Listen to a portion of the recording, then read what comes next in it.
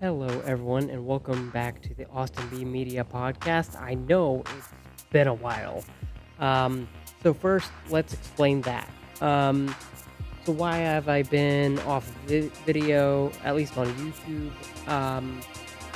So, there's a very simple explanation for that. Um, Essentially, people were working on the roof where I work most of the time, and you could hear drilling noises and stomping noises on the roof, and among other things. And there was wasps flying around, mud daubers flying around. Just it was chaos recording here. So what I decided to do for I think it was 2 weeks. Whenever I wrote that vengeance review, I think I wrote that. Gosh, I think I wrote that in the RV. Yeah, that sounds about right. Um, so that's the reason why. And I'll go back and record those videos. In fact, this is actually my first time recording an actual video since being out of here, other than obviously Reels and TikTok, which I'll try and upload to the YouTube channel here shortly. But you're not here for that. You're here to listen to the podcast or watch it if you're on YouTube. And I think Spotify. I think Spotify is the place where my video podcasts go as well. So what is the Austin B Media Podcast? Well, it's a short form podcast discussing movies, games, technology, TV, music, and much more. But basically, it's talking about whatever I want to talk about that I normally don't have time to talk about. And this is episode 10. Sorry it took so long for me to get to episode 10. But yeah, I mean, some people take 10 weeks to get to episode 10. I take a few years. So, checks out. But before we get into all that, I want to set some time aside to thank all the people who help Austin B Media stay running. So first, I want to thank Thomas Stoneham Judge for his support. You can check him out on Twitter and Instagram at beingtsj.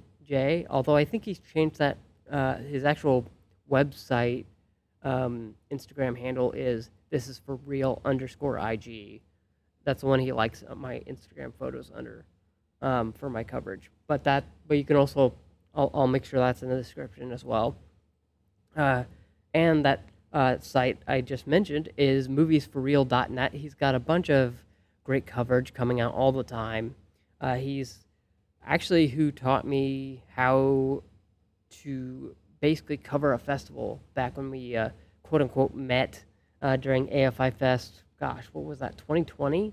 Yeah, we met during 2020 AFI Fest 2020. And hopefully one day, Thomas, if you're listening to this, hope to meet you. I mean, I've probably said that multiple times in our DMs. But yeah, I'd love to hang out. So hit me up in the DMs if you're listening to this. Somebody else I also love talking to is Shane Kanto. You might know him as the Wasteland Reviewer. That's his YouTube channel. He also writes for Sif Pop, among, I believe, a whole bunch of other websites. I need to get like a list of his websites because he writes way more than I do. He is the person who makes me the most jealous about how much he puts out. He puts out, I think he writes for 5 different outlets now. It's insane. But anyhow, Shane, thank you so much for your patronage. It's really helped. Every little bit helps. And then Joseph Davis, you can also find his work on Sif Pop. He's, I believe, the managing editor over there. Helped me get my start and actually helped kind of springboard the idea of Austin B Media while I was writing for him.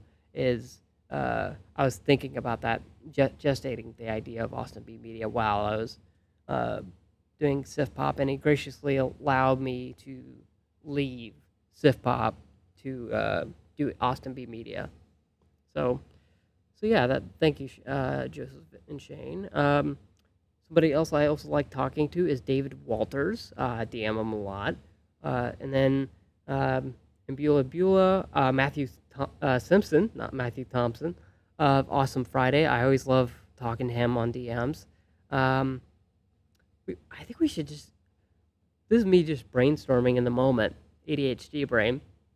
Um, but maybe let me know if you would like a podcast where Thomas, Shane, Joseph, David, and Matt. Sorry if you don't like being called Matt, Matthew. Um, Maybe we could get like on a series of like podcasts. That'd be cool. Um, but yeah, that's something I always like talking to them.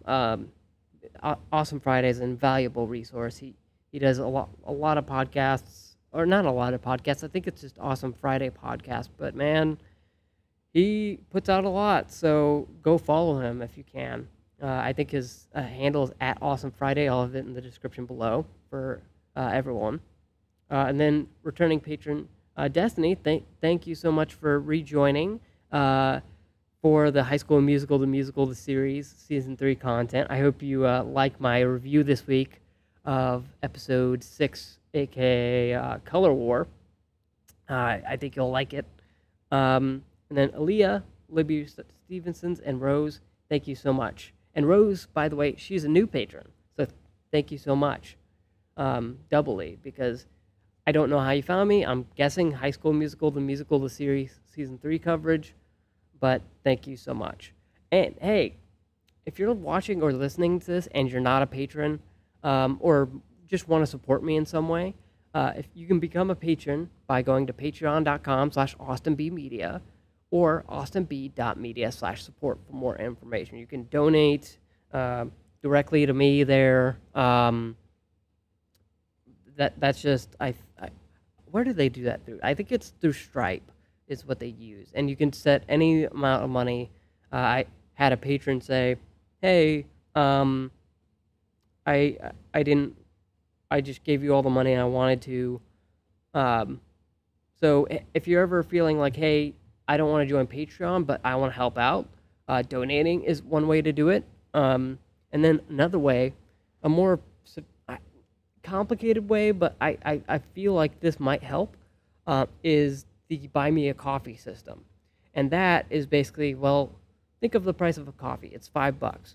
You can buy multiples of that, like a dollar, three, oh, not a dollar, 1 cup of coffee, 3 cups of coffee, 5 cups of coffee, and then like a custom amount from that point on. And that's just a one-time donation, just like the other donation, where it's $5 per cup of coffee. And all those links will be right in the description. But we've got a supersized episode, so let's just get right on into it. We got a lot of movies to talk about because this is, gosh, this has to be, I don't know how long it's been since I've podcasted, so apologies if I run a little long today. So let's talk about Emily the Criminal. It's Aubrey Plaza. She's starring in a crime thriller. It's out. It's not out. It's not out on VOD yet, but I think it'll hit VOD pretty soon. But that came out at the beginning of the month of August, and it's an okay movie. Emily the Criminal is a movie that I think, I don't know, it's like Vengeance, which I talked about in episode 9, I believe, where I really, really liked it, and then something happens, and then it just goes off the rails from there. There's just I have a review, and I think I have that linked in, yeah, I have that linked in my recently posted. Basically, something happens in Act 3 or Act 2, one of the acts, I can't remember which, that just makes no sense for what the story's trying to do. The story it's trying to tell about, like, the class divide between those with and without a criminal record and things like that. And there's, well, I don't want to spoil too much, but there's just like a out of nowhere plot twist that happens, and it's just, and I guess all plot twists are out of nowhere, but it was just like, okay, why is she doing the things she's doing right now? What forced her into that situation? And we never really get that kind of resolution. And um, I feel like that's common with a lot of indie movies today, which is rather unfortunate. Um, and then I rewatched Lightyear. I'll have a review up soon. I think I'll have the review up. I think Lightyear hits. Gosh, I think it hits Blu-ray the 25th of September. So okay, probably by the 14th episode, I'll have my Lightyear rewatch up. Um, which, by the way, I'll mention this later, but it is one of my 2022 mid-year Reel Award nominees. No, wait, I'm sorry, no, it's not. I got ahead of myself, but there are some mid-year Reel Award nominees in here. Um, but Lightyear, it's no secret that I love Toy Story. I I told somebody yesterday I've probably watched the original Toy Story tens of thousands of times because there was a period of in my life where I was watching Toy Story day in and day out. I mean, I would get home from school, Toy Story. I'd finish playing a video game, Toy Story, and then it's just like I. It surprised me that I never wore a VHS tape out. Like they had to buy my grandparents, bless their souls. They're not dead, but uh, um, um, this was when VHS technology was still like new. Um, they had to buy a special rewinder just for me. Well, I don't know if that's true, but I suspect it's true that they had to buy a rewinder just so I could watch Toy Story 1 or 2. I think Toy Story 2 was out by that time. Um, I just have vivid memories of like, okay, we got to put it in the tape rewinder again. And it's like, oh boy. Thank goodness for DVDs because I think if DVDs had not come along when they did, I think I would have worn out that VHS. So, so my history with Toy Story is pretty, you know, um, vast. It came out a month before I was born. In fact, it came out a few days uh, before I was supposed to be born. I think no, a few days after, because I was actually supposed to be born in November. Fun fact, um, around my mom's birthday. Um, and one sec, coffee break. Um, and so that kind of perpetuated the thing of, oh, I love Toy Story. I watched Toy Story 2 as soon as I figured out that there was a Toy Story 2 and watched that. But I didn't really like that. Toy Story 2 was okay for me. It's getting better with as I get older. But it's definitely one of my least favorite Toy Story movies. Um, and then like there's Toy Story 3, and I remember being insanely hyped for Toy Story 3. I remember like insanely hyped. It was not to use the same word again, but insane how hyped I was. I mean, I can still tell you the release date of Toy Story 3. It is June 18th, 2010. I can visualize the character posters. I went to see Toy Story 1 and 2 in 3D in theaters in 2009 because it was rumored, heavily rumored. Of course, there was no official confirmation because, everything's hush hush at Pixar, but everyone kind of knows what's coming out from Pixar at that time. Um, but there's some, I believe I was reading on Slash Film at the time. Toy Story 3 teaser is going to debut at this Toy Story 1 and 2 3D event. And I didn't only just go for that. I also went because Toy Story 1 and 2 were being remastered and in 3D, which was convenient at the time. Like 3D was new. Um, so it was like, ooh, I wonder what like 3D is like. And remains one of the best 3D experiences I've ever seen, other than maybe Tron Legacy and Mad Max Fury Road. Um, um, but yeah, it Toy Story 3 was an insane level hype. And I just remember, I can still remember the teaser. It was just like Lincoln Logs and building blocks. And it was just like it didn't even show you anything, but you're still like, I was still like, oh my goodness, this is nuts that I get to watch a third Toy Story movie. I've been dreaming of it for so long. I'd been looking over the internet. Um, oh my goodness, there's gonna be a Toy Story 3, and it's gonna be about Buzz getting shipped to Taiwan. And was I little disappointed when I watched Toy Story, the actual trailer for Toy Story 3, and saw, oh no, it's actually about Andy and him going off to college. Yes, but that's neither here nor there. I mean, I feel like that was the better move because I feel like you can't really sit a bunch of 10-year-olds down and explain how Buzz died. You know, I the, for anyone who wants to read about that, I'll link it in the show notes. But it was a nuts story when Pixar and Disney weren't playing nice. They made this whole animation studio just to spite Pixar, and it was nuts. Um, and then Toy Story 4 came around, um, and I was like, oh, this, I, I, I don't need this, but I appreciate this. Woody's one of my favorite characters. It is my favorite character besides Slinky, and Lenny, and then Bo Peep, and Buzz is pretty down there.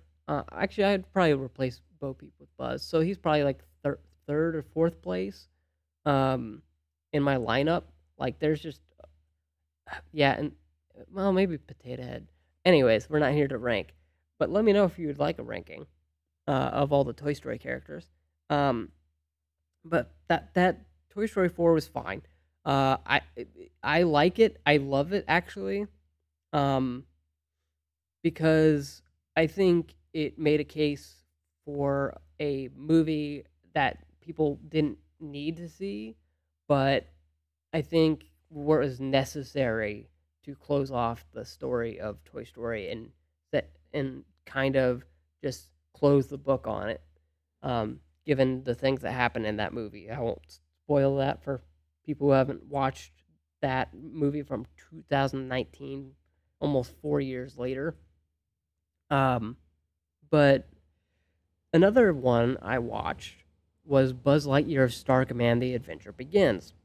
It was a direct to DVD, or at the time VHS, so I guess direct to video, um, animated movie in the style of a 2D cartoon, not unlike DuckTales, actually, um, and served as a pilot for the TV show Buzz Lightyear Star Command. It was hour long. Pixar had no involvement in it. I think it was Walt Disney Animation Studios or something, or no, I think it was like one of their animation studios for like Disney Channel or something like that, or whatever it was called at the time. Um, so, um, I hold these characters in very high regard. If you got nothing from that whole rant or soapbox moment, you should get that out of it. Like, and then when it comes to the fact where Lightyear got announced, I was like, okay, already no, because Buzz Lightyear of Star Command already exists. Why won't you just make a Buzz Lightyear of Star Command 2? That felt so obvious to me, uh, because you already have the source material or the material right there. And as we got closer and closer to release and said, oh no, this isn't about Buzz Lightyear the toy, this is about Buzz Lightyear that the toy is based off of. And it just got more and more confusing as we got closer and closer to the release. Um, and Chris Evans is voicing uh, Buzz Lightyear this time around. It's got nothing to do with anything other than the name Lightyear. Um, but I, I, I actually liked Lightyear. Um, I really, really dug Lightyear, even more the second time around. I think it Angus MacLane, the director, realized, hey, I'm making a Lightyear movie that's supposed to stand on its own, but also, yes, this is a movie that Andy saw. In fact, I think the opening crawl or the opening text is like, in 1995, Buzz got a favorite toy, or something like that. Uh, this is this is that movie or something like that. Um, so it starts off with this reverence of, no, we get it, we get that you're coming into this with a bias, and it's okay. Um, but um, I like where it went. I think would be the overall arcing, because there's constant references to Toy Story 1, Toy Story 2, and Toy Story 3, even Toy Story 4. Just there's just like direct lines, um, from Toy Story 1 in here, like from the beginning. Um, like for example, Buzz is out on like a survey mission, and he says, you know, he jumps up and down and says the terrain's a bit unstable, and just like how he says it in Toy Story 1. So from there, I instantly knew, okay, this is gonna treat it with a bit of reverence, so I'm fine with it.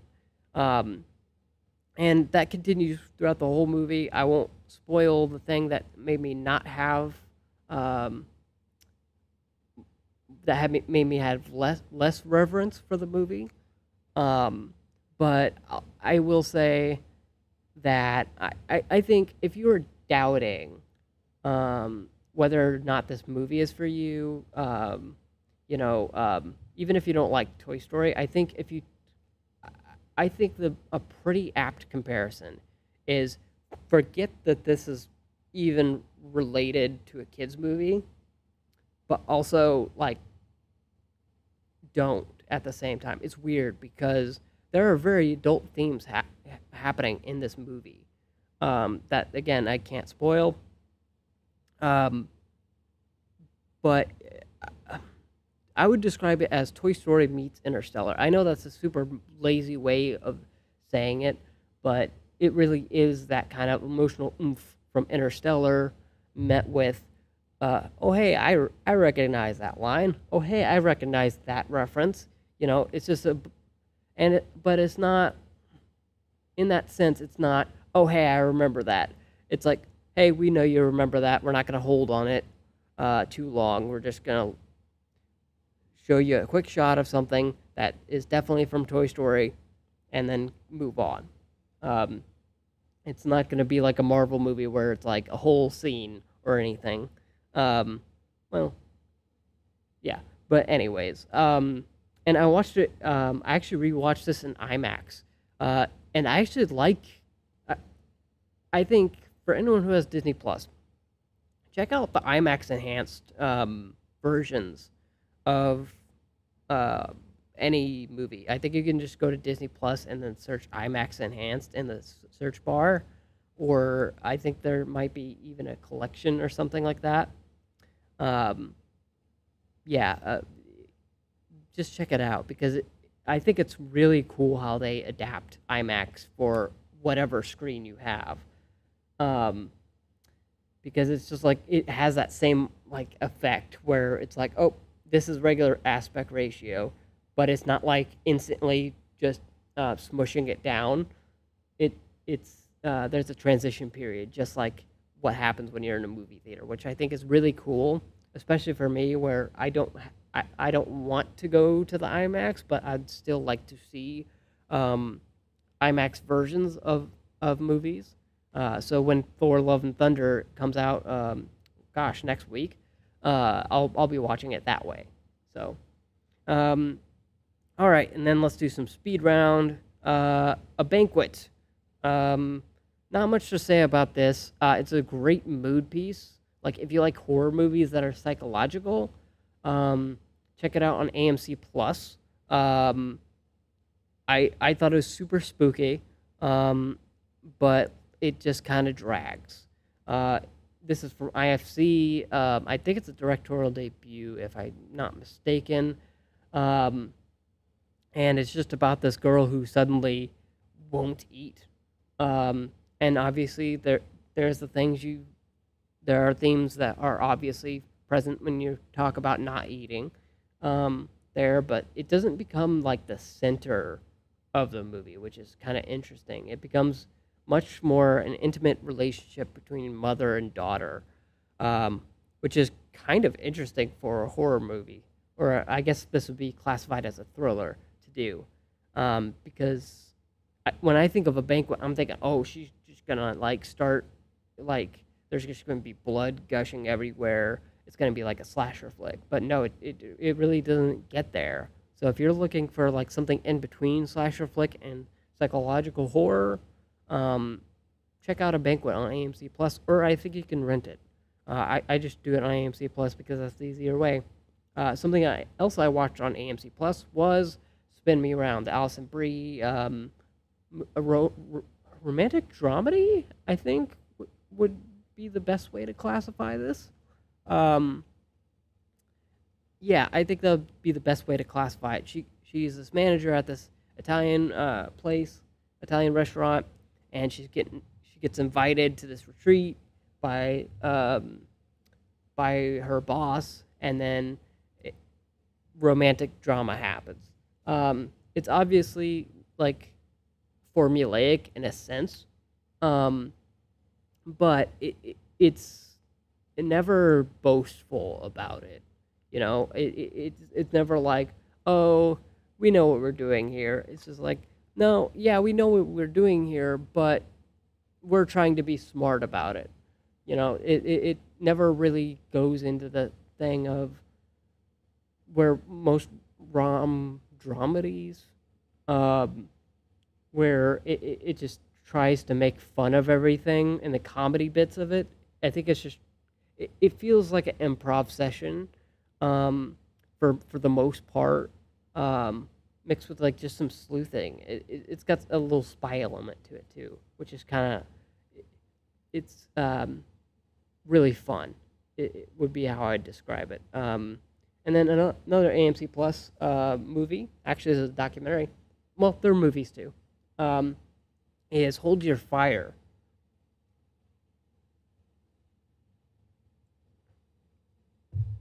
And this is a documentary about the first ever hostage negotiation. Now, this had happened after Attica, but apologies if I'm a little fuzzy on the details of the documentary. I've watched, as you'll soon discover. Um, I've watched a lot in the past since the last time I did the podcast, so there are some details I'm a little fuzzy on. But Hold Your Fire, these black young adults hold up this. I think they're black Muslims, I believe.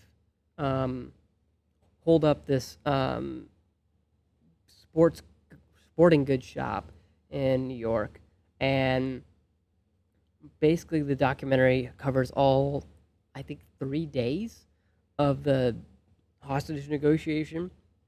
Um, and it's really interesting because it's formatted almost like a drama, like Breaking, which we'll talk about here in a little bit. There's just a through line. Yes, there are interviews, um, and it relies mostly on footage, archival footage, and new interviews. But it's so detailed, you feel like you're actually like in the movie, so to speak. Um, the only big part that I didn't like about the documentary, this is the only part I didn't like. Um, 1 hour and 33 minutes. So okay, it's not the like longest documentary ever. In fact, there's one longer that I'll be talking about here in just a few. Um, but yeah, it just felt long, I guess. So the editing wasn't as tight as I wanted it to be. Um, so I mean, it's a great documentary. I think everyone should go see it. I think it's one of the best documentaries of the year. Um, whether you or not you have AMC Plus, you should check it out. Even if you do like a free trial thing, I don't know if it's. I think that you can rent it. I know it's coming out on Blu-ray here in a few weeks. Um, so go check it out. And you won't regret it. Because I think the way it tells the story is so fascinating, especially to those who maybe aren't ordinarily interested in a documentary. Um, and I think it and the wonderful thing too is it tells both sides of the narrative. It talks about what the cops thought, and it talks about um what the surviving members uh of the of the events thought. It's not just saying here's everything plain and simple for you. Here's the moment in which you have to sit back and think, "Oh, goodness, what well, did I do did I is it so cut and dry?" Which I appreciated. They um it's talked about a lot, police culture, and I think truly one of the best documentaries of the year. I wish I had said something about it for our 2022 mid-year Real Awards, because I think if I had watched this, I probably would have put it as one of the best documentaries of 2022. Um, it's a shame I didn't get to see it earlier, but you live and you learn. Um, I also rewatched Doctor Strange in the Multiverse of Madness, also IMAX enhanced on Disney Plus. Um, it does not matter how many times I've seen this movie. I don't think I'll ever, ever, ever, ever like this movie. Because there are some Marvel movies I don't like because, oh hey, it just isn't my thing. You know, Eternals wasn't my thing. I like it. It wasn't bad. Um, I even like Iron Man 2 to an extent. I like Thor to an extent. But this is one of the first Marvel movies of the MCU, I mean, that I just downright hate. Um, because the problems are on a fundamental level where it misunderstands everything a sequel needs to do. And I think I'm starting to see the strain of the MCU on these kind of solo adventures, so to speak. I mean, I call them solo adventures, but like really, you've got America Chavez, Benedict Wong, Scarlet Witch, Baron Mordo, a whole bunch of people. I don't know who else is on the poster, and I don't want to spoil anyone who else shows up in the film. In case people haven't seen it, because that's actually a pretty new film. It just came out on Disney Plus. Gosh, what, a month? No, 3 months ago. No, I want to say July. And apologies for hitting the table. Uh, Sometimes when I move around, I hit the table, and that knocks the microphone to my left. Yeah, my left, your left. Um, but there's just something on a fundamental level that's broken about Doctor Strange 2. I would go into those, but I plan on going into those in my review. So all I'll say for now is, if you had said to me in 2017 or even 2016, what do you want from a Doctor Strange 2 movie? I'd be like, the Ancient One talked about the multiverse. I'd like to see some of that. And then they kind of just do that here, but then like don't at the same time, and don't display consequences of your actions, which is like the whole point of the movie. So it's a befuddling choice. The script is befuddling. But one that isn't befuddling is Honk for Jesus, Save Your Soul. It comes out this week in wide theatrical release as well as on Peacock for I believe, I don't know if it's only Peacock Premium or everyone on Peacock. I want to say it's only on Peacock Premium, but comes out September 2nd. It's got Sterling K. Brown and Regina King as the two stars. They play a husband and wife who are, what would you call it? He's the head pastor, and they call her the first lady in the movie. That's what they call her in the movie. Although I don't think that's like accurate to like what the wife of a husband who's the pastor is called. It's confusing. Anyhow, the movie's not confusing. It's played up in this mockumentary style that I really, really love. And I'll talk about this a bit in my review, but I'll just give you a preview. It it really digs into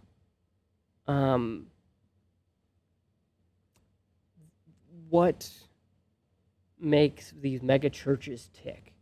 What, like, when a scandal happens, how does a mega church react? Well, in a way only a mega church can. And by the way, I am not criticizing Christianity at all. I am criticizing some mega churches. Because some mega churches will just like, and the movie critiques it too, while also giving grace, which is something I'll mention in my review. But it's not one-sided. Like it's not like Hold Your Fire, in which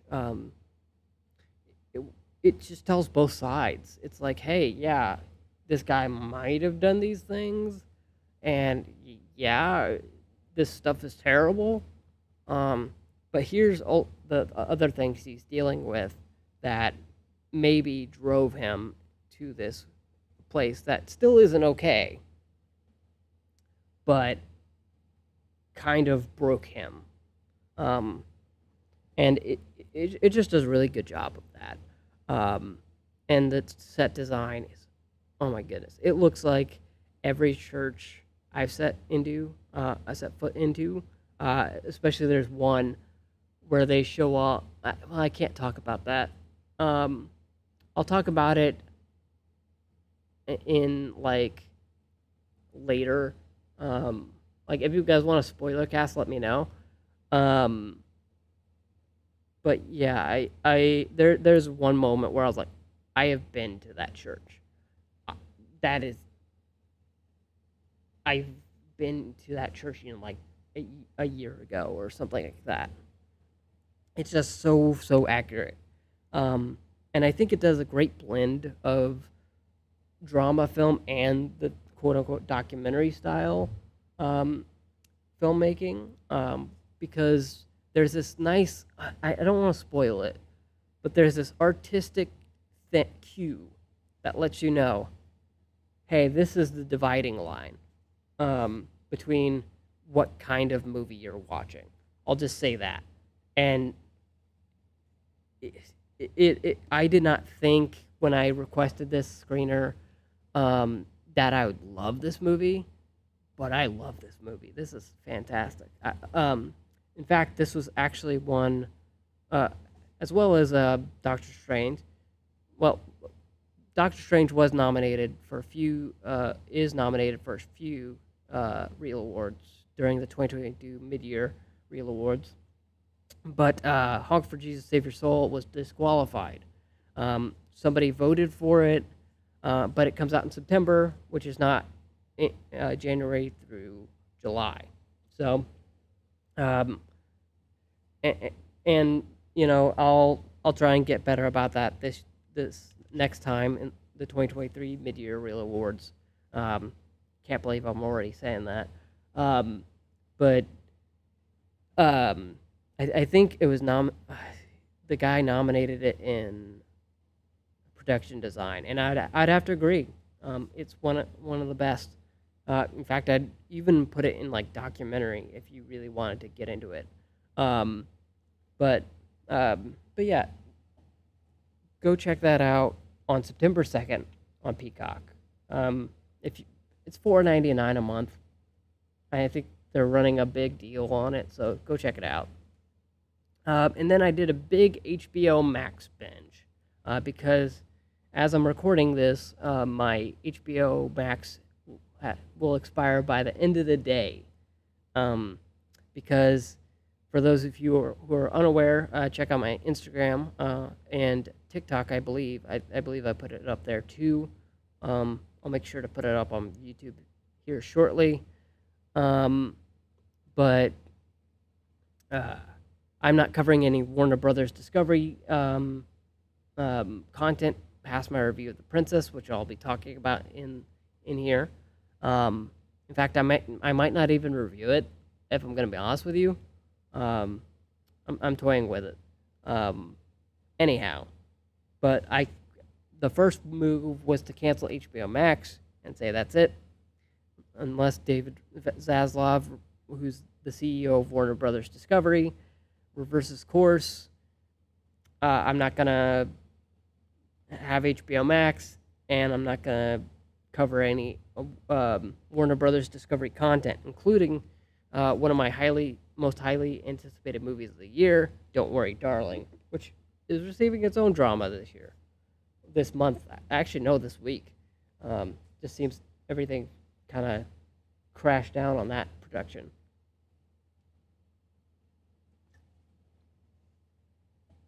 Um, but I watched The Fallout. It's a movie where Jenna Ortega's character survives a school shooting along with two other people, and it's about guess what? The fallout of that.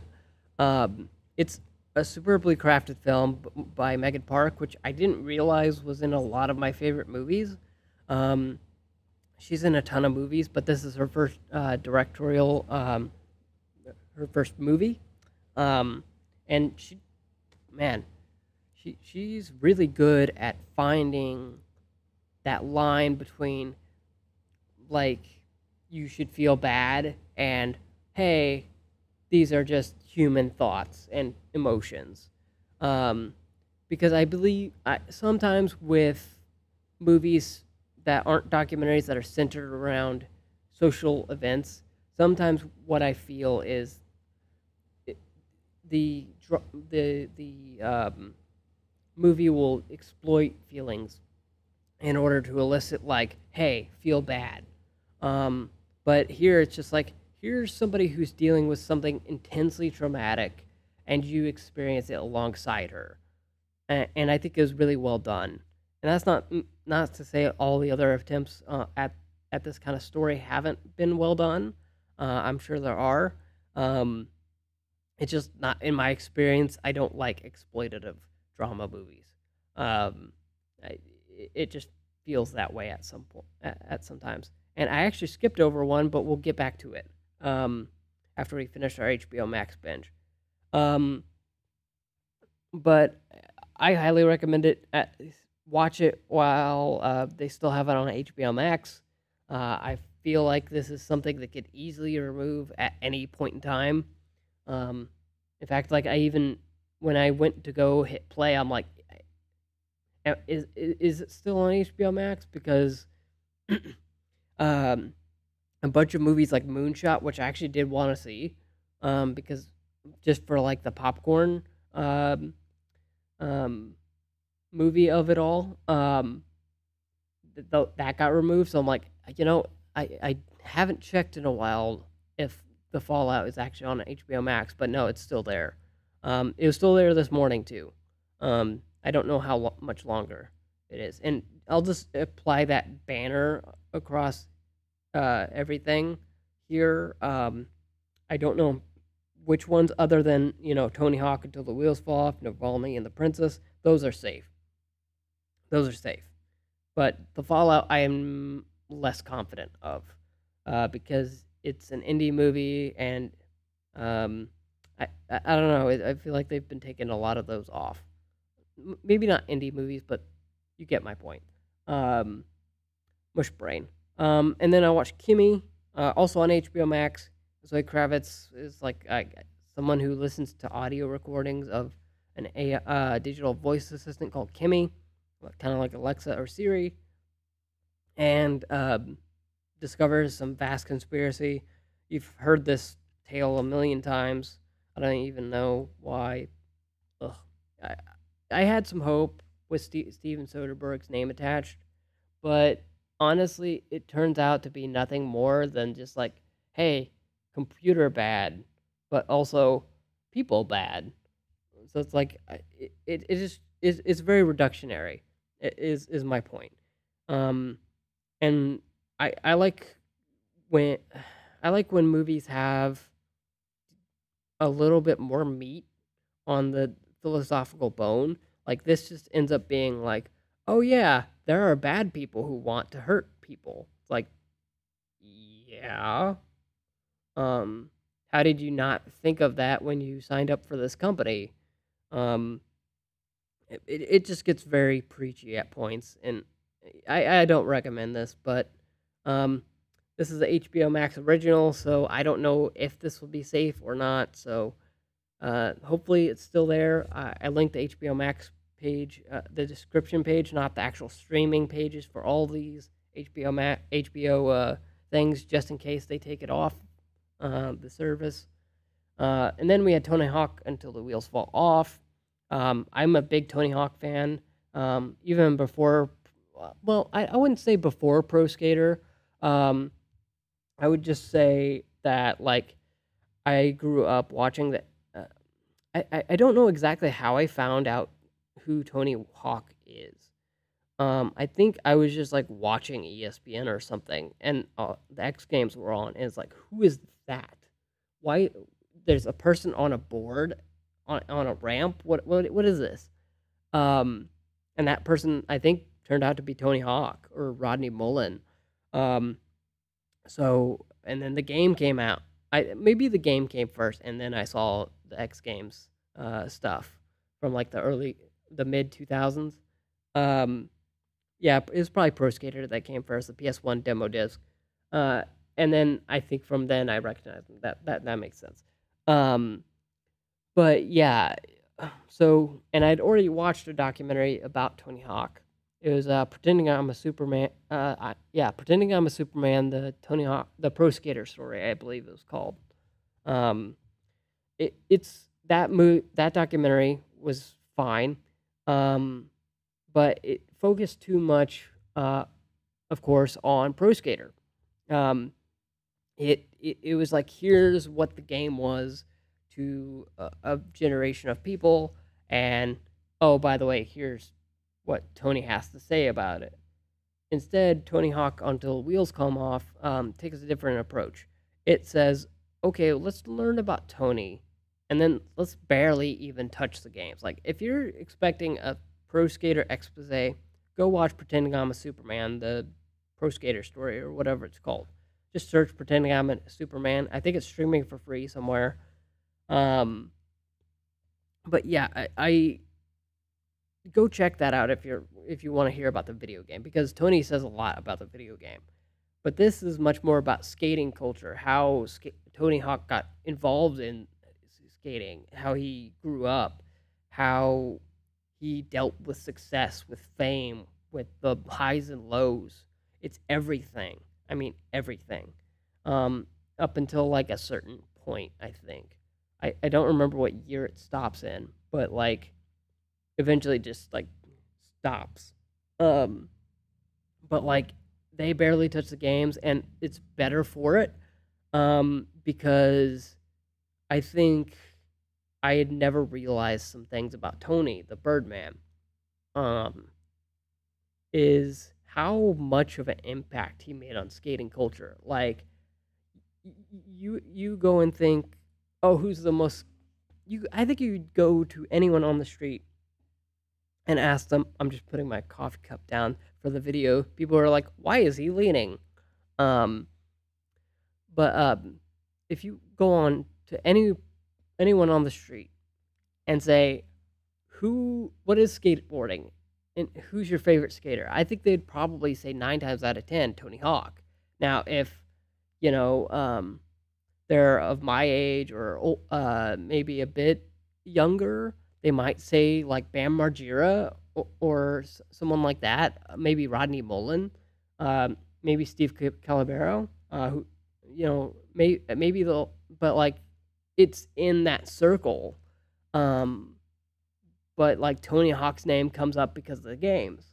Um, and I just think it's fascinating that to have such a comprehensive look because it's like this is a movie documentary about skateboarding culture, how Tony Hawk shaped it ultimately, and where um, what just some deep intellectual things about who Tony is as a person. I think is interesting.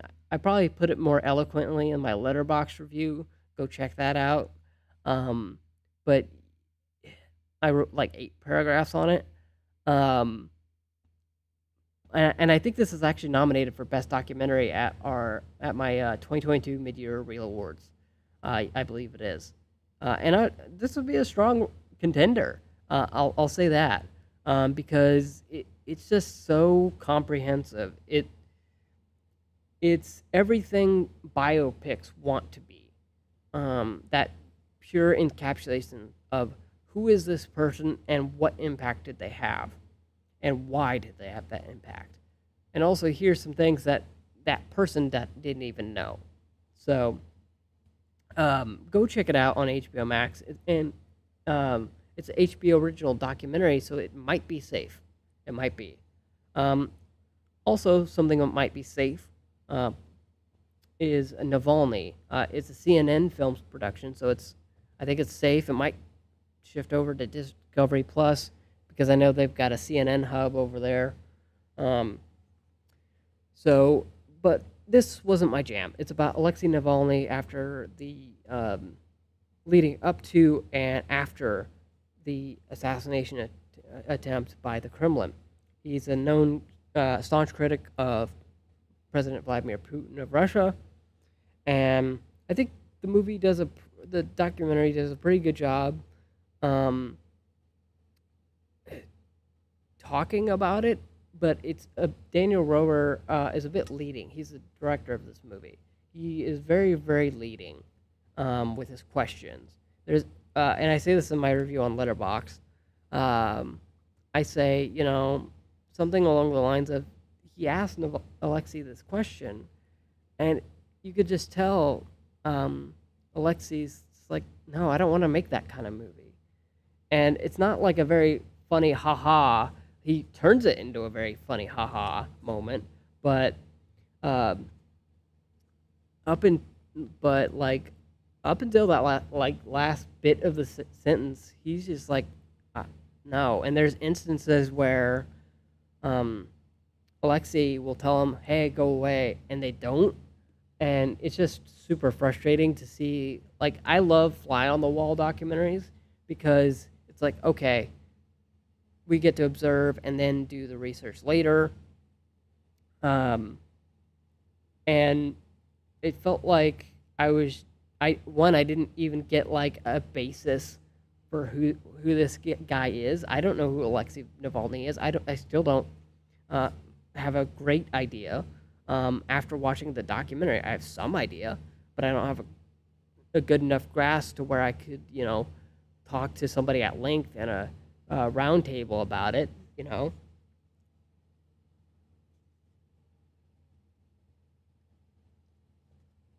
And so it's just unfortunate. I think I gave it 3 stars out of 5.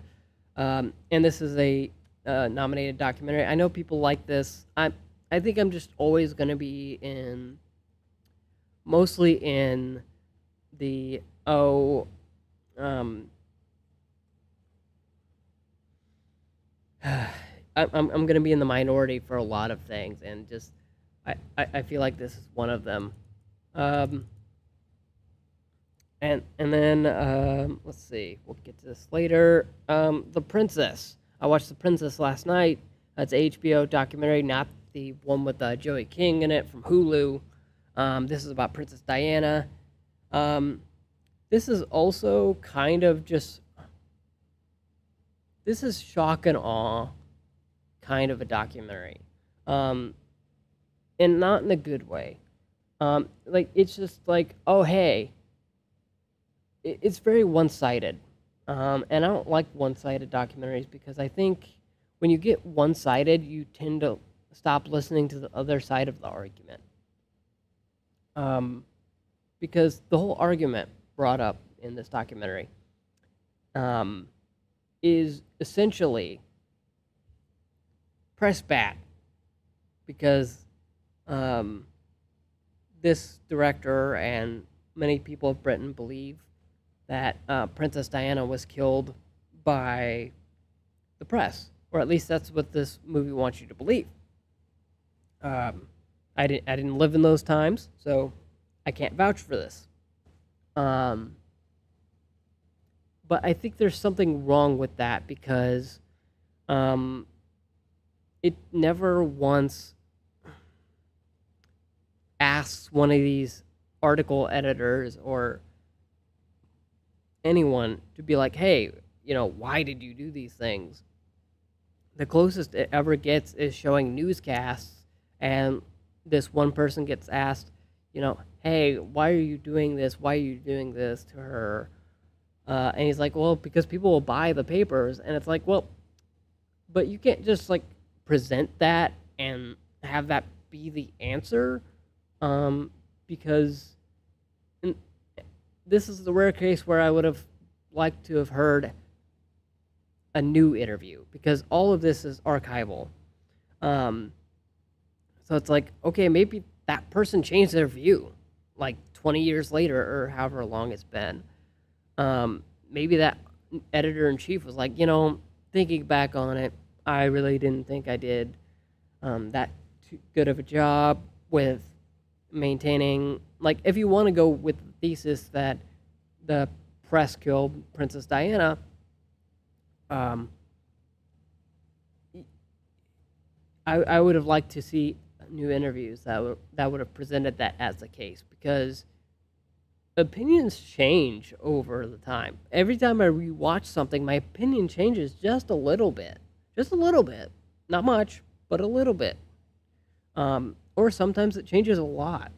And if HBO or the people putting on the documentary, I know this is produced by Sky News. I know they could have at least tracked down one of the people and said, hey, what do you think about what went on at your paper, The Sun or Daily Mail, or about or surrounding Princess Diana? Do you think you were too invasive? It just feels very shock and awe, and not for the right reasons. Um, so for that, I can't recommend it. Um, I really can't. I don't even know if I'll write a review on it, because it's so bad that I don't want to dunk on it. It's so misplaced that I don't want to dunk on it. And I feel like if I wrote a review, I'd just be dunking on it. Um, but one review I will write is for Breaking. And this is the John Boyega movie where he plays Brian Easley Brown, I believe is his name. Uh, and uh, it's a true story, for one. And the story is he breaks into a Wells Fargo bank, and not breaks in, although the I don't get this title, Breaking 892. I don't get it. The title is never explained. Um, anyhow, it's just him in that bank for a lot of the movie, and you're gonna need to prepare for that. I'm sure it's coming to VOD soon.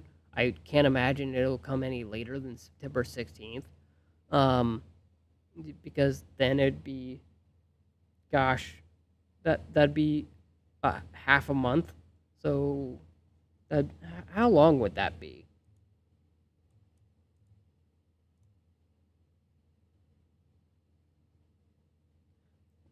That'd be 3 weeks. Okay, that'd be 3 weeks. So that makes sense. Okay, but yeah, like 3 or 4 weeks. Yeah, I couldn't see it any later than that. But it stellar performance from him. I saw it. I actually didn't get a screener for this, um, because I had to watch it through Film Independent because uh, my contact didn't answer my email. So anyhow, um, go check it out if you can see it in the theater. I feel like it'd be a much better experience than me just sitting here talking to you about it. But go check it out. Um, it's one of those the most compassionate and psychological and sociological thrillers I've seen. I don't go in with the Dog Day Afternoon aspect of it. Just think about just let it present itself. Let whatever narrative that you come away with um, represent it for you. So, and then before we move on to games, oh, by the way, that is in theaters right now. I don't know if it's limited release or not. And the Princess is streaming on HBO Max and HBO. Um, but the last movie before we get into video games is Pure Country. My mom threw us on. It's a George Strait movie. Not much to be said here. Um, it's a very 1980s A Star is Born kind of thing where a musician, you know, is fed up with his production and is just decides to live the easy life. And oof, it is bad. Um, don't go check it out. I mean, maybe check it out if it's like streaming somewhere, but just don't waste money on it. I mean, it's just George's acting is terrible. All the acting is terrible. Like if you, I'll say this: if you're one to smoke or drink in order to enjoy a movie that you think is going to be bad, do so with this movie because I think it's a dumb fun movie where it's like you just kind of have to let the movie wash over you, kind of like A Star Is Born. It's kind of like A Star Is Born 2018 if it was inherently dumber, like 20 if it had none of the nuance with the country star, just none. Um, and then let's do some rapid fire thoughts on some video games. So I played a bit of Rise Son of Rome. Yes, that Rise Son of Rome um, on Xbox Series X, or not Series X. I have the Series S. Always going to be confusing. It's still terrible. I don't know. I love Crytek, but the only good thing about that combat is essentially when you do a finisher, instead of like showing a button prompt above somebody's head, it will like the person will glow with the color of button you're supposed to press to execute that move, which I found kind of interesting. And there's some Kinect stuff that doesn't work anymore because it was built for Xbox One. So you just press hold down left bumper super awkwardly to order your troops around. Um, that could have been implemented a lot better. And the combat is just super boring. It's super repetitive. But I think you should have it. Anyone who has Xbox Live Gold should have it if you redeemed it all the way back. And gosh, I think that got dropped on Xbox Live Games with Gold 2017, 2018, something like that. But one game I checked out really quickly is Among Us. I've already played quite a bit of it on my Pixel that I used to have, and I played a bit on iPhone. It's the same game, although much, much, much, much, much worse. Because now that you have a cursor, everything gets like 100 times harder because instead of having like a mouse to move around or just like a on-screen analog stick or something like that, easy controls. Um, everything's just the control scheme is just inherently harder for no reason at all. I can't even describe how bad it is. Um, it just it's like playing a strategy game on a console. It feels wrong, you know. Like if I was playing Among Us on my laptop, I'd be like, oh, click, click, click, type, type, type on my keyboard. Um, but and that would feel right because you have like 26 letters and you've got a separate control surface, and then you've got all these. You can put it up on a second monitor so you can kind of like have Spotify over here, and it's easier that way. Um, and then like on a phone, it's just like, oh, I'm just gonna do this, and oh, tap up here, on screen keyboard. It just feels massively better on mobile than it does on console. I respect to the people who are playing Among Us on console, but it ain't for me. Um, and then I dived back into Assassin's Creed Origins a little bit, not too much. I maybe played two or three missions here or there, and it remains one of like I know people like Assassin's Creed Origins, um, but it's the first game where I in the series where I truly felt overwhelmed. In Unity, you're just running around in Paris and a few other locations, I believe. It might actually just be Paris. Um, and then like Black Flag doesn't feel that big because it was limited by the Xbox One um, hardware. There was no Xbox One X or PS5 Pro or PS4 Pro. I don't know anything about a PS5 Pro. I promise. I don't know anything about a PS5 Pro. Um, but it just like there's so much to do in Assassin's Creed Origins that it feels paralyzing. Um, it just there everywhere you look, there's markers, and you're like, I've got to do that. I've got to do that. I've got to do that. I've got to do that. Oh, here's another thing I've got to do. Um, and it's just it is simply overwhelming. Um, I haven't played. I've played a bit of Odyssey and a bit of gosh, what else have I played? I haven't played Valhalla. That's the other one I haven't played. That's the only one I haven't played. I've played Syndicate a little bit. I played basically everything except for the a few of the Assassin's Creed Chronicles games.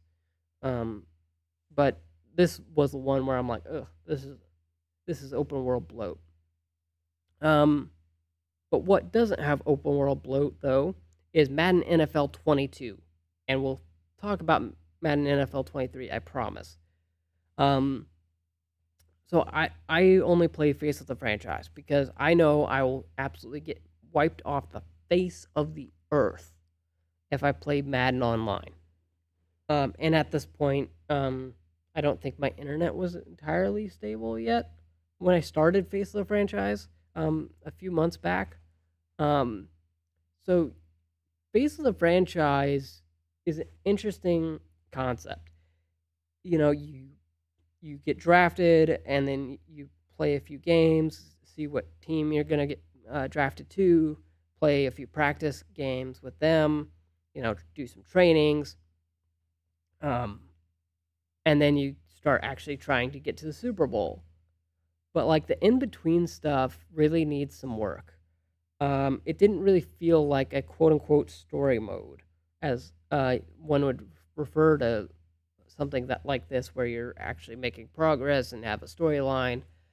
Um, it just felt like I was, you know, doing random things. It didn't feel like I was making progress with my character. Like I named my character a specific thing, but because of the limitations, every time I I was on field, I came up as John Madden.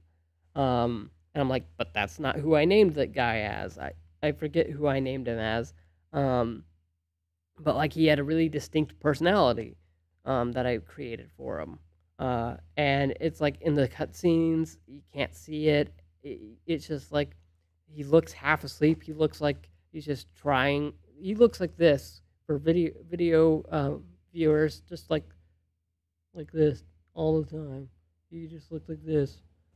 Um, and and he just mumbled lines, and it was weird. It was very very weird. Um, and but I will say, I liked that it wasn't like 3 hours and then you're done. It was like, no, you're gonna play an entire season of the franchise and then go from there. And then it gives you the option. You can keep going, but but it doesn't matter after that point. It's like you'll get an expedited experience. Is that I think what it said. Um, so yeah, let's talk about Madden NFL 23. Somehow, Madden NFL 23 is even worse because now I've only played one game. Actually, no, two or three games, 2 or 3 games, um, and it's just when people wanted a change in Madden, that's not what they wanted. Field sense is not what they wanted. Oh my goodness. I tried the new ways of throwing. It's got like a way where you can control where you throw, a way where you can knock people out of the sky, and generally, that's pretty.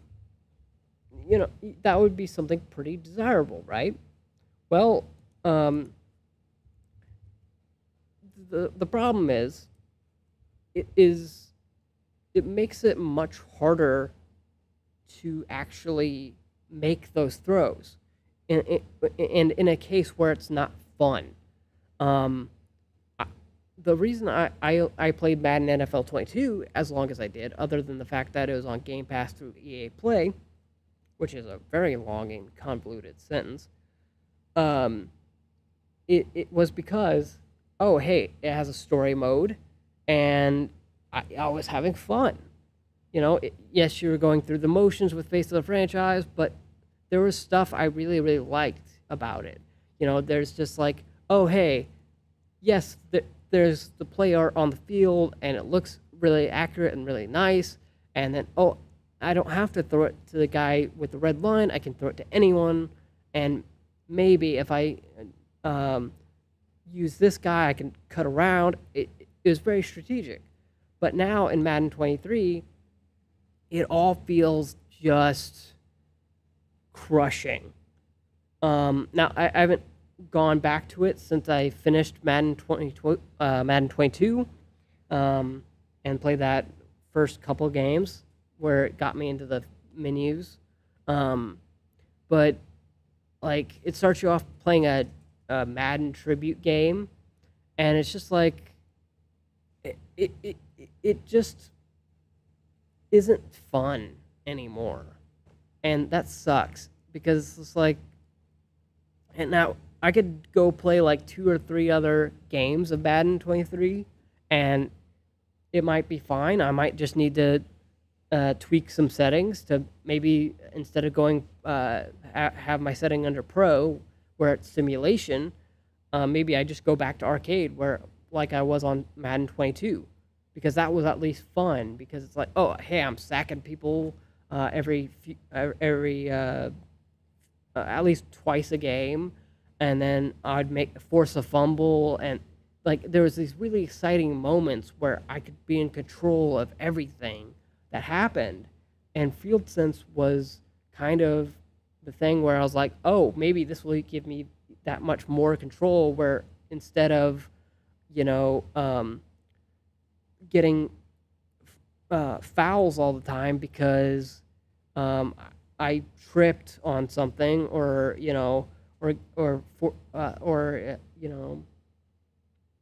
just all these minute things that I think are key to the strategy of winning a game in Madden. It, it just doesn't feel like it's there anymore. It just feels like oh hey, if you play this game on simulation, you're just gonna be punished.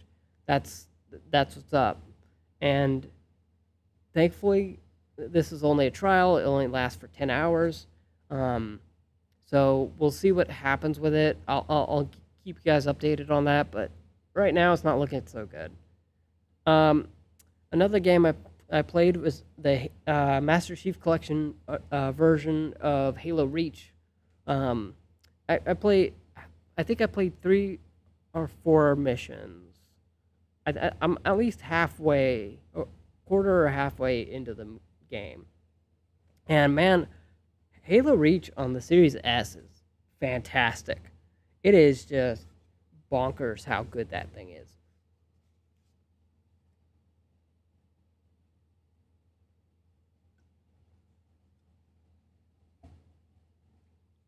Because it's just like, oh, this is how I remember Halo Reach, which has been the strength of Halo Master Chief Collection for the longest time. You'd play Halo 2 Anniversary and you're like, oh man, this is how I remember Halo 2 feeling.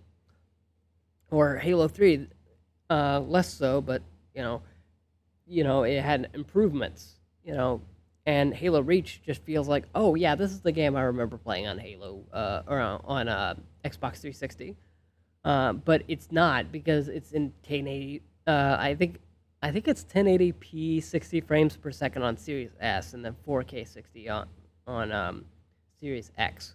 And it just runs like butter. Like loading times are great, especially since it's 117 gigs. Yeah, you just have to stuff that thing on the SSD, the paltry 512 gigabyte SSD that's um, in the Series S. But man, it loads. It loads fast.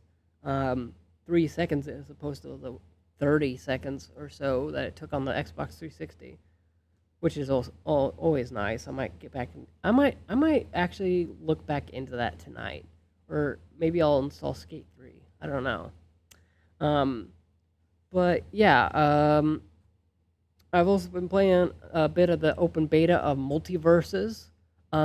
So when I launched this, I didn't know this game was still an open beta. I thought, with everything I'd seen on YouTube, I thought the game was out. Because I have a uh, noted thing about open betas. Like Overwatch 2, I'm not gonna play Overwatch 2 until that thing's finished. When that thing hits 1.0, that's when I'll play Overwatch 2. Um, because there's this, and Multiverses kind of confirms my suspicion about open betas. Um, is and don't get me wrong, I have iOS 16 on here. Maybe don't show you that because I've got text messages up on that. Um, but with pictures, um, and of friends that I'm sure don't want to be on YouTube. Um, but yeah, there's just some jank here. Like it's obviously Warner Brothers answers to Smash Bros. You've got LeBron James. Um, why did I want to say Itchy and Scratchy? Tom and Jerry, Batman, Superman, Arya Stark, um, eh, Batman, Superman, Arya Stark, Rain Dog, um, Rick and no, just Morty right now. That's one of the season 1 editions. And a few other characters I can't remember. Wonder Woman. Wonder Woman's the character you start off as. Shaggy is one of the other free characters. Uh, People from Steven Universe, um, which I feel like 2 of them is a waste of space. Like maybe just pick one. Maybe just Steven Universe himself. But anyhow, there's also some people from Adventure Time, I think. Anyhow, um, it, but the reason it could confirm my suspicions is there is some jank with Multiverses. Now, I don't have the fastest internet connection, I'll admit. My internet connection is 30 megabytes per second on a good day. That's nowhere near, like, I probably shouldn't even be playing a fighting game with that. But even then, like, my ping's pretty good. At least That's what my Xbox says.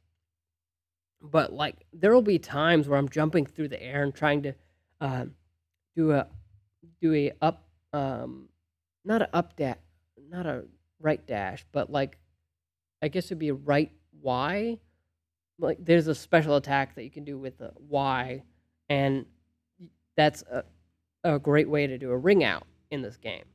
Um, and it just doesn't work a lot of the time.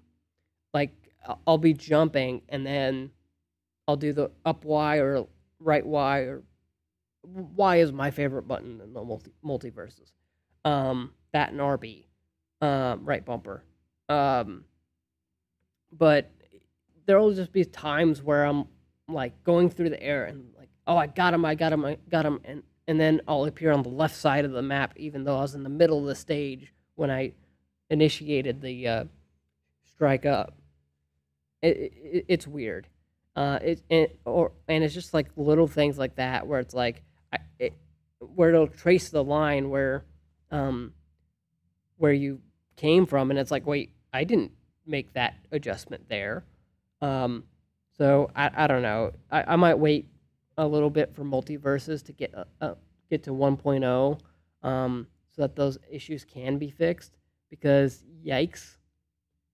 Um, but yeah, I'll update you when it hits 1.0.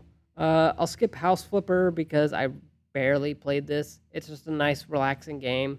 There's nothing much to say about it other than that. Um, if you've played Power Wash Simulator or any of the other simulator games, you know the vibe. It was on Game Pass, so I was like, why not? Um, and then I also played Battlefront 2. The 20 when did this come out? 2017, I think. With Janina, I don't know how to pronounce her last name, but Versio. I played the campaign for this, um, and I think I'm 90% done with this. I actually just have to reinstall it. My hard drive went bad, which I'll talk about after I get done with all these games. But but it's uh, it is a surprisingly good entry in the EA Star Wars video game catalog. Now, Jedi Fallen Order, which is good, that's good. Battlefront is now good, um, and I think Battlefront 2 is probably in a place where it's good. I haven't actually dove into multiplayer because I have similar fears about netcode and whatever that happened with multiverses.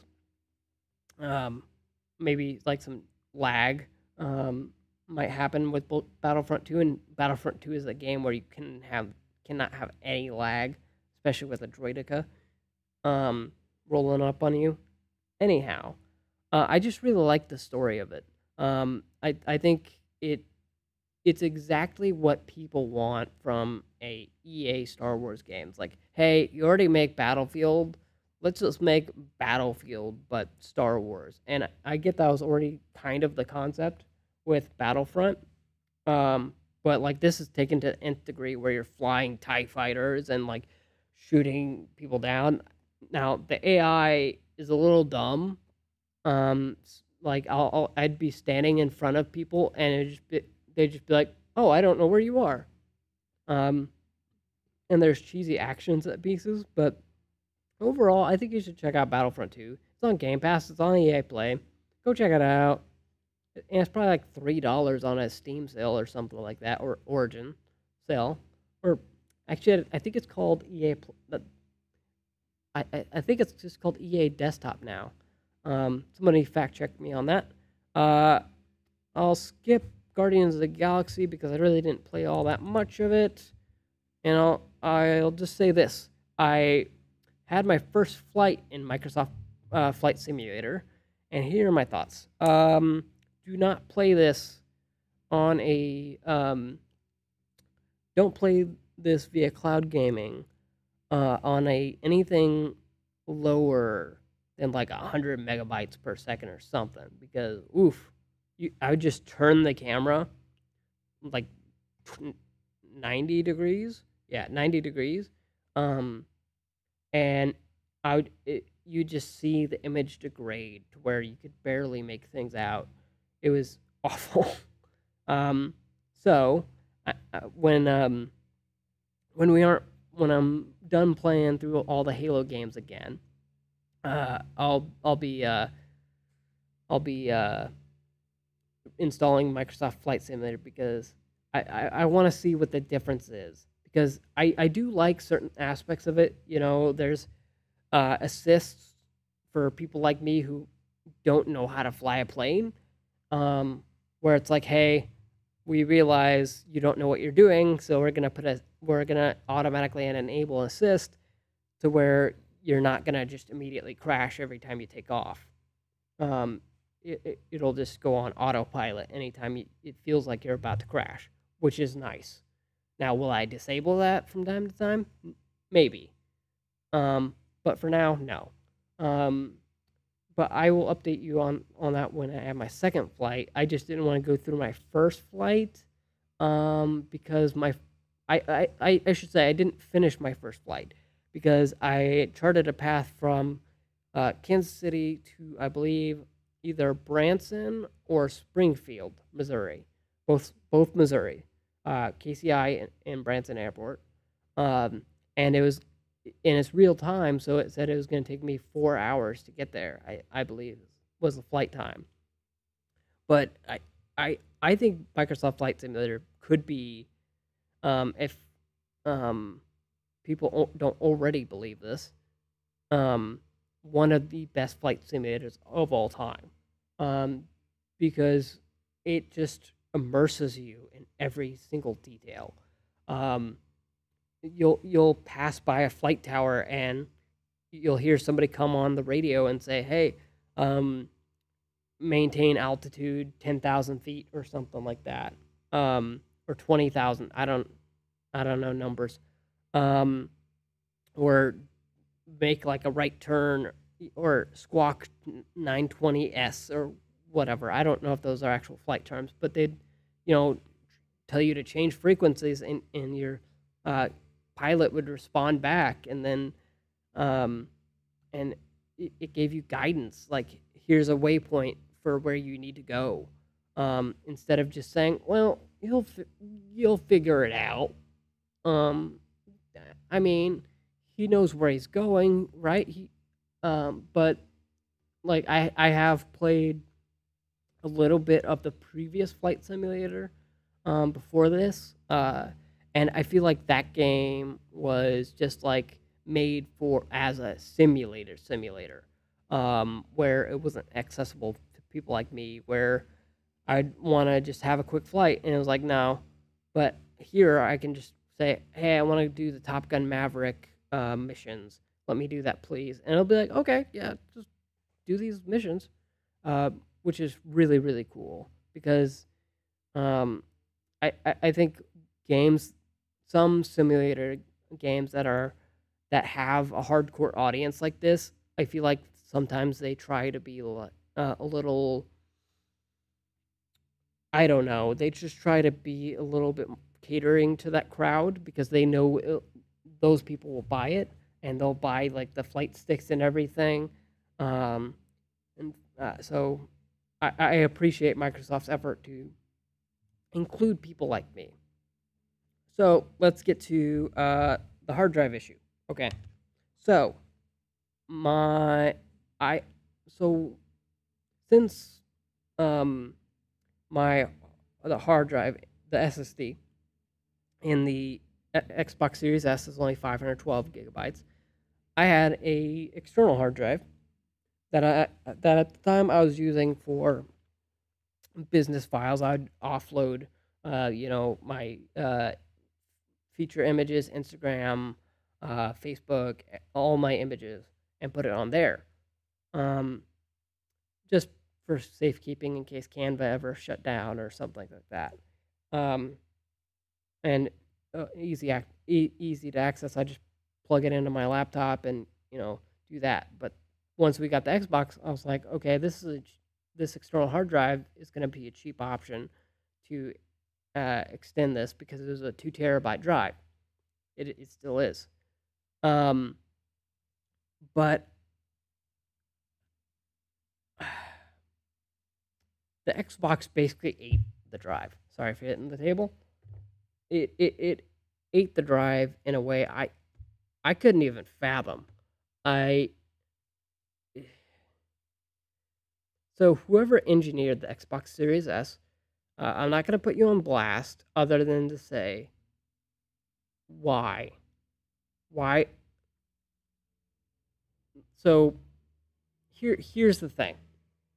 Ugh, it's the stupidest engineering decision I've ever seen. So I bought another external drive. Um, a few months after, about a couple months ago, I bought uh, an external hard drive, 2 terabytes, a flash drive. Uh, I think uh, I think I also bought something else. That might just be it. But I bought a Seagate 2 terabyte drive, or no, yeah, no, a Seagate 2 terabyte drive to replace that Western Digital 2 terabyte drive that is now attached to the Xbox Series S, so I could keep files on there on the Seagate. And then I had the SanDisk on one flash drive for emergencies only, in case just just the essential stuff. So I turn on my Xbox one day. All the games from that hard drive are gone, just gone. It the I plug it into all the USB ports, gone. It None of the ports will recognize the drive. So what I do is I'm like, well, I've got the old Xbox VCR Xbox One sitting in storage, so I'll grab that and hook it into that USB thing. It took it a little while, um, but it recognized it. It said it was full, but it recognized it. I was like, okay, that's a little strange. Plugged it back into the Series S. Still didn't recognize it after like 30 minutes. Then I decided, I wonder what the issue is. So I plugged one of my 4 gigabyte flash drives, something I couldn't even store games on. Plugged one of those in just to see what the problem was, see if maybe the USB port had gone bad, any of them. Checked all of them. They were all fine. Passed with flying colors. Even tested the Seagate drive. It showed up. I was like, okay. Or I didn't test the Seagate drive. I tested another flash drive. I have a 512 gigabyte drive that I bought that actually could store games if I wanted to. Tested it on all the USB ports. Get out of here, fly. And it worked.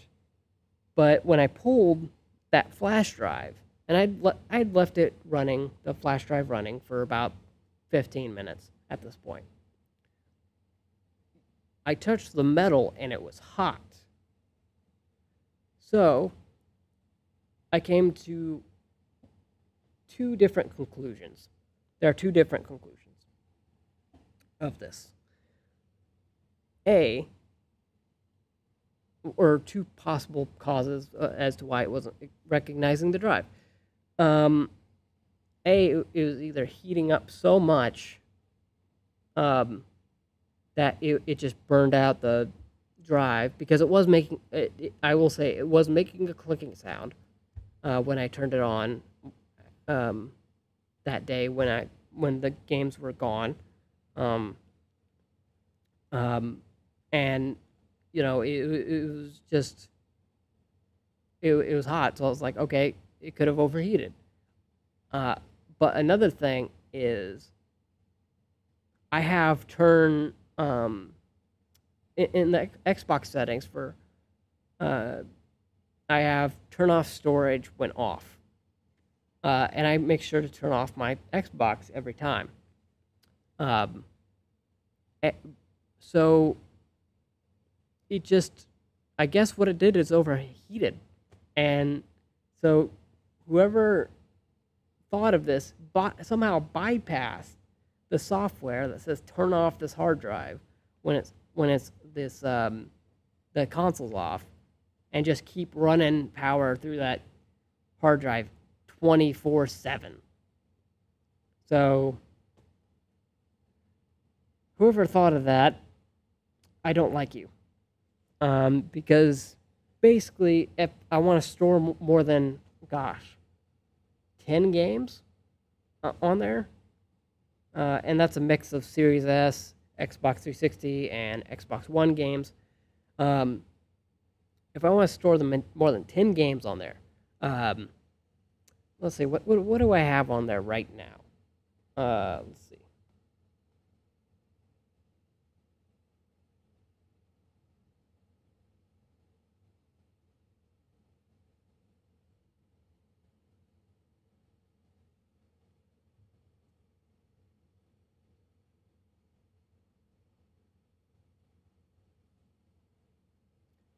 Okay, so here's what I've got installed. I've got Call of Duty Modern Warfare 2, the new one. It's got 313 megabytes. Control Ultimate Edition, which is a Series S and X game, 44 gigabytes. Halo: The Master Chief Collection, 114 gigabytes. Madden NFL 23 Series S Edition, 46 gigabytes. Marvel's Guardians of the Galaxy, 43 gigabytes. Multiverses, 6 gigabytes. Tony Hawk's Ghost Recon Future Soldier, 9 gigabytes. Tony Hawk's Pro Skater 1 and 2, that's 22 gigabytes. Tunic, and Tunic, 3 gigabytes. And that's how much? I have 55 gigabytes free of 364 gigabytes because it's not 512 straight up.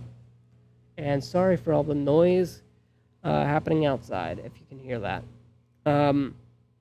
But anyhow, it's just forcing me into a situation where if I want to store more than those games, I either have to delete one of them, which I'll delete Madden 23 when the 10 hours is up, or buy the super expensive Seagate expansion card. So I'm not looking forward to that at all. Now, will I still look into data recovery for that Seagate drive? Of course. But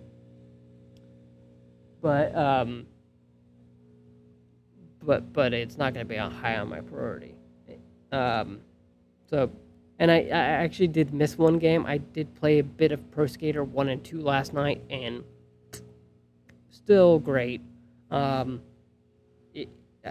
don't know what else I can say other than that. Pro Skater 1 and 2 have always been great. I finally finished out most of the goals in Warehouse. I got 6 goals. The only goal I didn't get on that one was the pro score, I believe, which is like 120,000 or something like that. So, but I'm going to keep plugging away at that over the next few weeks and keep reporting back. Okay, now let's get to TV. For All My Kind Season 3 has now wrapped. So, what are my thoughts? This is as bad as High School Musical, the musical, the series Season 2. Now, like, I get they're trying to go for a different thing here. But all this stuff with Danny was not needed, especially since going into Season 3, I thought that plot line, I won't say what it was, had been resolved. I thought at the end of Season 2, okay, we've moved on, that's done. We won't have to deal with that next season. Cool. Because that was a very definitive thing that happened. And then the stuff with Carrot, I thought, okay, well, the marriage she's in and at the start, you know, okay, she's settled. She's just going to be great. But, like, for some reason, it's not. And then the Helios stuff was all bungled. I feel like there could have been an easier way to do all that. But apparently not. I'm going to try and talk over the noises I'm hearing right now. Um, Try not to raise my voice too much. Um, but all I can hear is. Um, but yeah, it was just a bad season in my perspective, um, in my opinion. So, I mean, but it's at this point where it's like, okay, we're in the 80s now. Like, we might as well just keep on going. They're filming season 4 as we speak, as I speak. Um, so I mean, I'm still gonna watch season 4, probably season 5, and however many seasons they end up doing. But um, this is a step in the wrong direction. It feels like, I don't know, it just feels very um, hmm, it not well written. I'll just say that because the acting's great, but the writing is somewhere out there. Um, and then since it's been a few weeks, let's talk about High School Musical, the musical series, season 3, episode 3 through 5. Um, well, actually, just check out my review. Just check out my review of that. Um, because I'm getting a little long in the tooth. Same thing with She-Hulk Attorney at Law. Just check out my reviews of those. That'll be much more insightful than what I can provide you with today because my brain's going to mush. So let's see. Have I recently posted? I posted my review of Vengeance. I'll be posting the video review this week, since I'm trying to get back on track with video reviews. I'll find a way to make that into a TikTok, because people have enjoyed the short form content I do on Instagram and TikTok. And they voted for me to do short form reviews, so I'll start doing those. Then I announced the 2022 Mid-Year Reel Awards nominees, and you can vote on those now. A bunch of a very diverse group of nominees. I did not think we were going to see After Yang and Bitterbrush and Everything Everywhere All at Once. I thought we were going to see I don't know. I thought we were going to see like AAA movies. And there are some in there like Doctor Strange and the Multiverse of Madness, but like I don't know, and Thor Love and Thunder. But it's kind of refreshing to look at the nominees and see how many indie movies there are in there. Kind of makes me feel good. But you can vote on those using the same link as I have in the show notes. It's just embedded in the little article. Then you can check out my commentaries of season 3 of High School Musical, the musical series, as well as those reviews. My review of Emily the Criminal is up, as well as my review, commentary, and reviews of She-Hulk Attorney at Law, episodes 1 and 2. I also have my Doctor Strange and the Multiverse of Madness commentary up. I'll have a digital review out this week. I have the next on Disney Plus September 2022 schedule up. I have the Tribeca 2023 dates and submissions details also up. I have the first details for the 2023 Spirit Awards up. Halloween Ends is going to be in theaters and on Peacock on the same day, October 14th. I'll have that article up talking about my thoughts about that. I also have details on the digital and physical release dates of Thor Love and Thunder, as well as the goodies contained inside each, including some technical details like the subtitle tracks and the audio tracks for those who want to listen to that. I'll have a bunch more this week, obviously. So until next time, that's been the Austin B Media Podcast. If you want to get early access to the podcast, just go to patreon.com/AustinBmedia. Like I said before, ship me $1 and get everything 24 hours at the very least in advance, as well as the commentaries, no extra charge. So if you like that, go to patreon.com/awesomebmedia, or you can just purchase the commentaries themselves. Here this month, I'll have the season 3 commentaries of High School Musical and Musical series discounted to 50 cents a track, which means the total for the season, if you buy them, if you add them all to your cart, will be like $4 or something like that. My brain's mush, so sorry about that. But without further ado, see you next time.